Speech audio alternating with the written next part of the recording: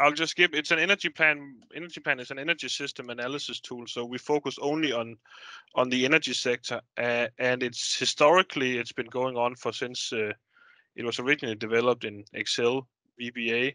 It's all the way back from the late 90s, actually, the early 2000s. So it's a quite old model, which is now exists as a standalone executable that you can download for free. And the intention was and is to model renewable energy systems. So there's it's an aggregated model in terms of demand. So electricity demands are specific, are aggregated to a few categories, and then else there's a lot of details into renewable energies, but also the district heating systems potentially and sector coupling. So it has a lot of strength in terms of how many technologies it includes and what it can do in terms of coupling different energy sectors, so heating, electricity, transport, and industry. There's a lot of options for producing fuels and so on, and utilizing excess heat in the district heating system. So there's a lot of focus on renewable energy and heating and cooling in the model.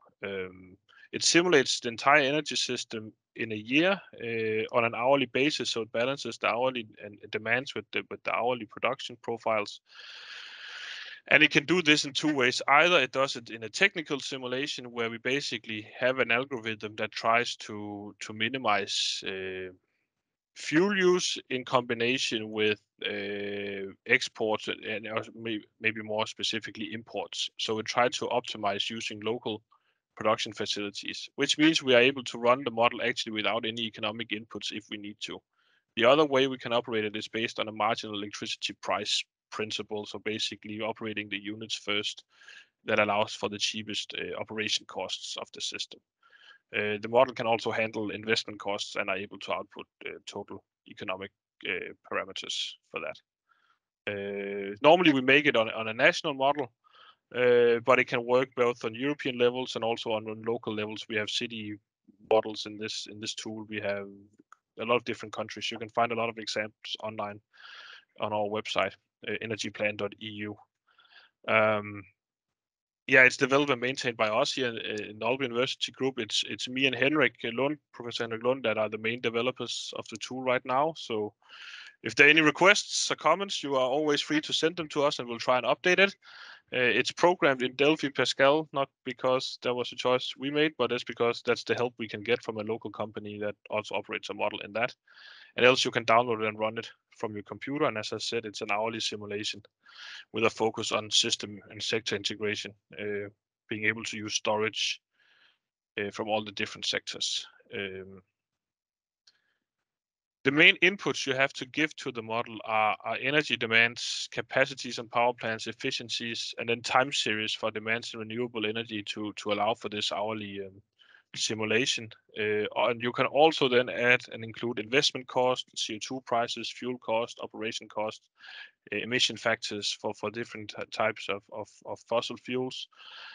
So you can, in principle, add on the details you need. To operate the model, you only need, you can say, the first four I gave. That's like mandatory you need, and then depending on what kind of outputs you want to get, you can include more and more details to your model. And then it outputs based on the first one. It outputs energy balances for all parts of the energy system, so we can track how electricity basically is converted into heating, for instance, and then stored in a storage and utilized again in another hour, and how that would replace potentially the use of a fossil fuel boiler or power station or something like this. It does this for each technology, and then based on that, we are then able to calculate CO2 emissions, and now we're also able to calculate actually other types of emissions as well, NOx and particles and so on. And the total annual cost, operation costs, the fuel consumptions, and different things. So that's some key inputs and outputs, and you can do this very simply for a limited part of the energy system, or you can go into the big task of modeling basically everything.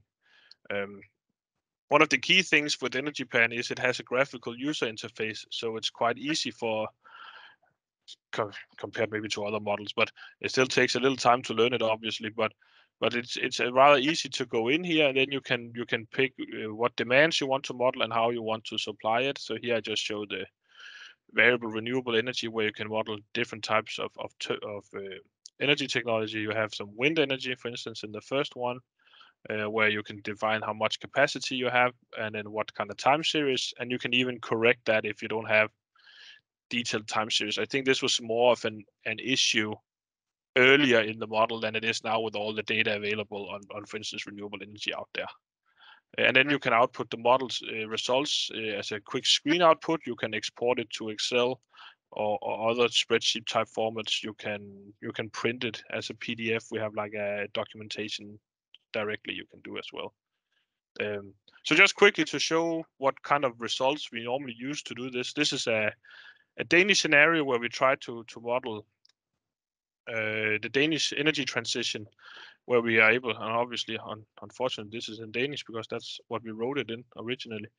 But basically, we can then output Sankey diagrams, and we can make that from the results. We can see CO2 CO2 emissions we have here, where we made 3 models, one for 2020, a current state of business as usual, as it is today, and then we have a 2030 and a 2045 result. So there's 3 different models we are then showing a track of how we do CO2 emissions. So you can say our tool doesn't automatically develop a pathway towards, let's say, CO2 neutrality or something else. Instead, we as researchers or modelers have to define what kind of capacities do we believe is possible. How would that then, the model will then tell us, well, if we do this kind of system configuration, what would be the consequences from it? So you can say, in the sense, we have to do all the decisions basically as researchers, and with the model are not, you can say, deciding what kind of technology we are investing in. We have to do that. And we also did it for Europe here, where we have where we first tried to replicate some of the prime scenarios, and then doing that in EnergyPlan to see how close we can get. And then also trying to then do this concept of Smart Energy Europe, and Smart Energy System we're looking a lot into with sector coupling and system integration and utilizing district heating and cooling and the energy efficiency you can gain from using excess heat sources. But these are just some examples of what we did. And I don't want to put in all the references with papers that are working on this and using this. There's so many, but the 2 couple of references I have here are like a review paper, which shows a lot of cases that it's been used for, so you can check into that. And then there's also the methodology paper, and then just 2 references for the model I showed. Thank you.